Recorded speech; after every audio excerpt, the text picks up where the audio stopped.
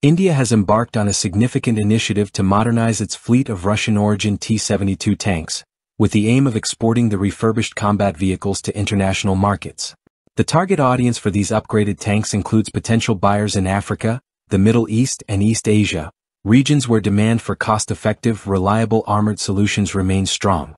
This modernization effort signifies a strategic collaboration between Indian and Russian defense industries, extending the lifespan and capabilities of the T-72 while positioning India as a rising player in the global defense market. The T-72 tanks have been a mainstay of the Indian Army's armored forces since their introduction in the 1970s. Today, India operates approximately 2,500 of these tanks, making them the most numerous in its inventory.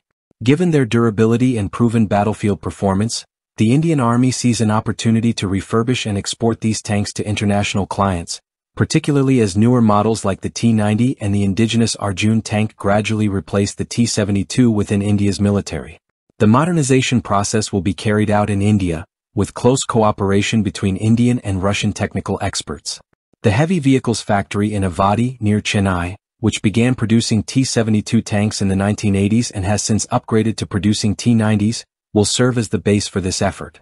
The focus will be on improving the tank's combat effectiveness, extending their operational lifespan, and customizing features for the specific needs of international buyers.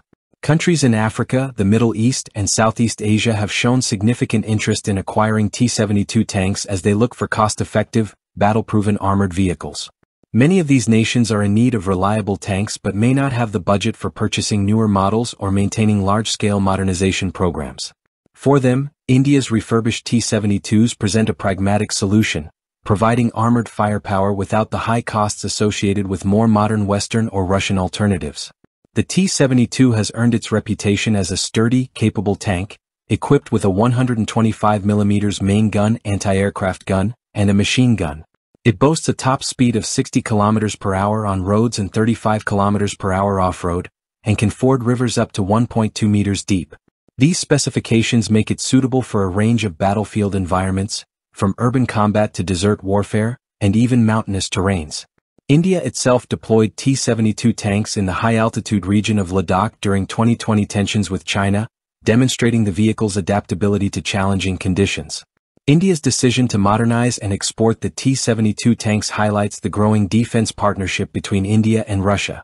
The long-standing defense relationship between the two nations has resulted in substantial arms production in India, dating back to when India initially purchased 500 T-72 tanks from the Soviet Union before beginning local production in the 1980s. The modernization of the T-72 for export not only extends the lifespan of the tank but also provides a platform for both countries to further their strategic interests. As India seeks to enhance its role in the global defense industry, this collaboration strengthens ties with Russia, ensuring access to expertise and technologies that could be instrumental in future defense projects. While the modernization of the T-72 is the immediate focus, India is also exploring the possibility of upgrading other Russian-origin military vehicles for export. The BMP-2 infantry fighting vehicle, another staple of India's mechanized forces, is slated for future upgrades and could similarly find a market in nations looking for affordable, battle-proven platforms. For India, this initiative is part of a broader effort to revamp its military capabilities, phase out aging equipment, and generate revenue through defense exports. By offering refurbished armored vehicles, India can provide value to countries in need of affordable military solutions, while reinforcing its domestic defense manufacturing base. If the T-72 modernization proves successful, it could open the door for India to become a larger player in the global defense market. By offering refurbished, cost-effective armored vehicles like the T-72 and potentially the BMP-2, India can tap into markets where budget constraints often prevent countries from acquiring more advanced systems.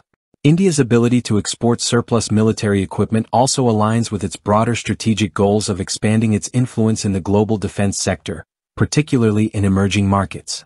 The collaboration between Indian and Russian defense industries will play a key role in ensuring the success of these initiatives, marking a new chapter in India's defense modernization and export ambitions. This modernization project, therefore, represents not just an effort to refurbish aging military hardware, but also a strategic push to position India as a credible supplier of defense solutions to countries in need of reliable, affordable, and effective combat vehicles.